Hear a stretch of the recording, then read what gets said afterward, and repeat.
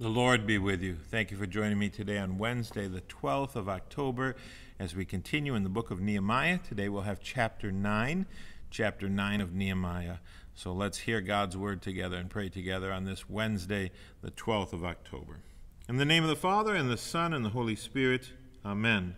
Lord, have mercy. Christ, have mercy. Lord, have mercy. Hear the word of the Lord from Nehemiah, the 9th chapter, entitled, The People of Israel Confess Their Sin.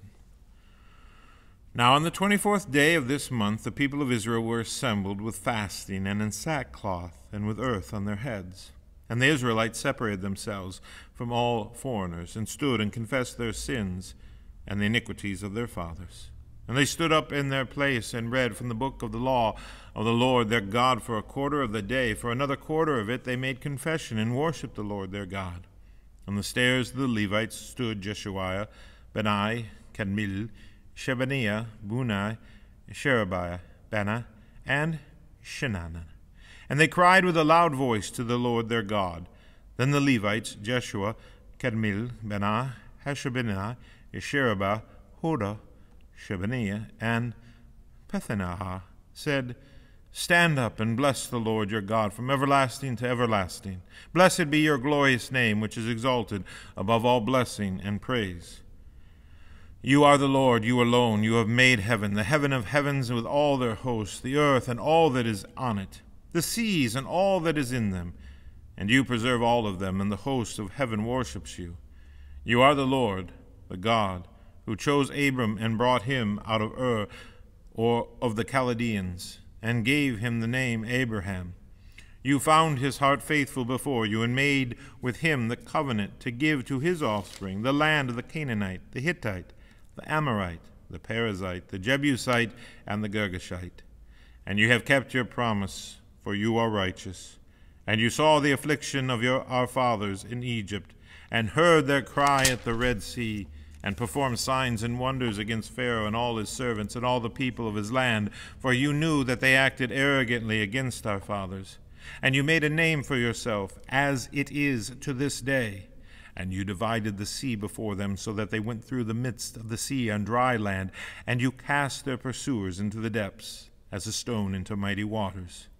By a pillar of cloud you led them in the day, and by a pillar of fire in the night, to light for them the way in which they should go. You came down on Mount Sinai and spoke with them from heaven and gave them right rules and true laws, good statutes and commandments. And you made known to them your holy Sabbath and commanded them commandments and statutes and a law by Moses your servant. You gave them bread from heaven for their hunger and brought water for them out of the rock for their thirst.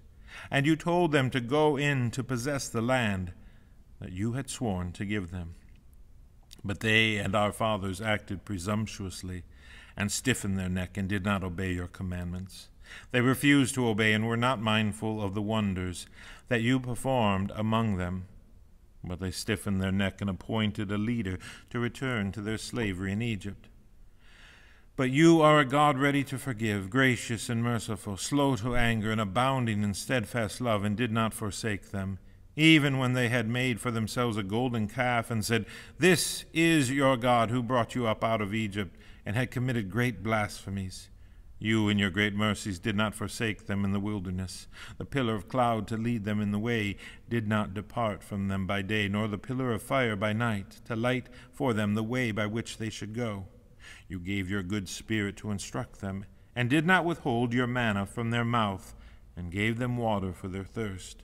40 years you sustained them in the wilderness, and they lacked nothing. Their clothes did not wear out, and their feet did not swell. And you gave them kingdoms and peoples, and allotted to them every corner. So they took possession of the land of Sihon, king of Heshbon, and the land of Og, king of Bashan. You multiplied their children as the stars of heaven, and you brought them into the land that you had told their fathers to enter and possess. So the descendants went in and possessed the land. And you subdued before them the inhabitants of the land, the Canaanites, and gave them into their hand with their kings and the peoples of the land, that they might do with them as they would. And they captured fortified cities and a rich land, and took possession of houses full of all good things, cisterns already hewn, vineyards, olive orchards, and fruit trees in abundance. So they ate and were filled, and became fat and delighted themselves in your great goodness. Nevertheless, they were disobedient and rebelled against you, and cast your law behind their back and killed your prophets, who had warned them in order to turn them back to you. And they committed great blasphemies. Therefore you gave them into the hand of their enemies, who made them suffer. And in the time of their suffering they cried out to you, and you heard them from heaven. And according to your great mercies you gave them saviors, who saved them from the hand of their enemies. But after they had rest, they did evil again before you, and you abandoned them to the hand of their enemies, so that they had dominion over them. Yet when they turned and cried to you, you heard from heaven, and many times you delivered them according to your mercies. And you warned them in order to turn them back to your law. Yet they acted presumptuously and did not obey your commandments, but sinned against your rules, which if a person does them, he shall live by them. And they turned a stubborn shoulder and stiffened their neck and would not obey. Many years you bore with them, and you warned them by your Spirit through your prophets, yet they would not give ear. Therefore you gave them into the hand of the peoples of the lands. Nevertheless, in your great mercies you did not make an end of them or forsake them, for you are a gracious and merciful God. Now therefore, our God, the great and mighty and the awesome God, who keeps covenant and steadfast love, let not all the hardships seem little to you that has come upon us, upon our kings and our princes, our priests, our prophets, our fathers, and all your people, since the times of the kings of Assyria until this day. Yet you have been righteous in all that has come upon us, for you have dealt faithfully, and we have acted wickedly. Our kings, our princes, our priests, our fathers have not kept your law, or paid attention to your commandments and your warnings that you gave them, even in their own kingdom, and amid your great goodness that you gave them, and in the large and rich land that you set before them, they did not serve you or turn from their wicked works. Behold, we are slaves this day in the land that you gave to our fathers to enjoy its fruit and its good gifts. Behold, we are slaves, and its rich yield goes to the kings whom you have set over us because of our sins. They rule over our bodies and over our livestock as they please, and we are in great distress. Because of all this, we make a firm covenant in writing. On the sealed document are the names of our princes, our Levites, and our priests. So far the word of the Lord. In chapter 9, the people confess the Lord's enduring mercy promised in the covenant. They were saved by God's grace, not by their obedience. You too are saved only by God's grace, which he offers faithfully through our Savior, his beloved Son, the Christ, our Lord Jesus. We pray, we confess you alone, O Lord, our Maker, our Redeemer, and our Sanctifier, and in Jesus' name we pray. Amen. Having heard God's word, we continue in prayer. On this 12th day of the month,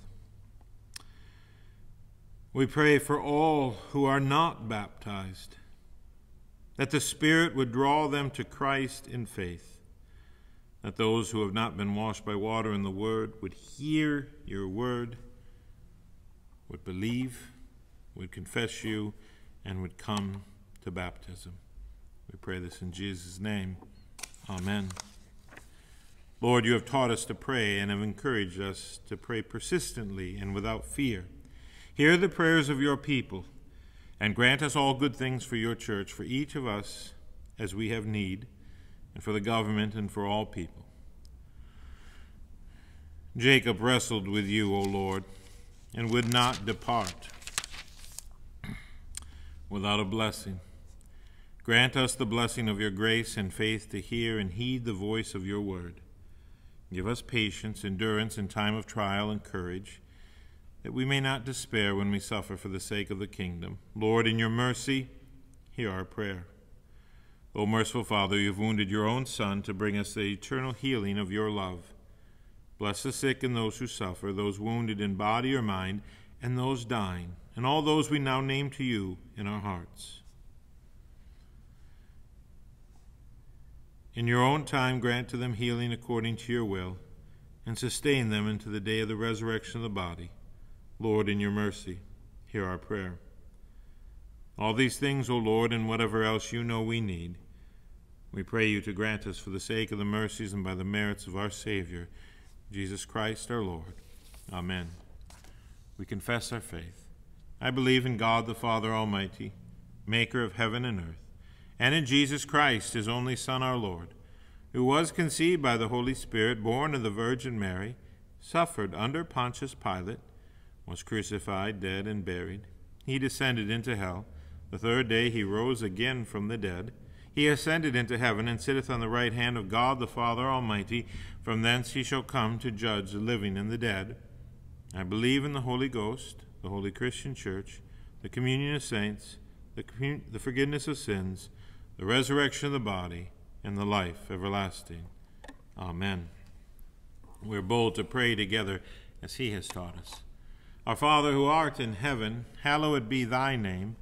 Thy kingdom come, thy will be done, on earth as it is in heaven. Give us this day our daily bread, and forgive us our trespasses, as we forgive those who trespass against us. And lead us not into temptation, but deliver us from evil. For thine is the kingdom, and the power, and the glory, forever and ever. Amen. Let us bless the Lord. Thanks be to God. The Lord bless you and keep you. The Lord make his face shine upon you and be gracious unto you. The Lord lift up his countenance upon you and give you his peace. Amen.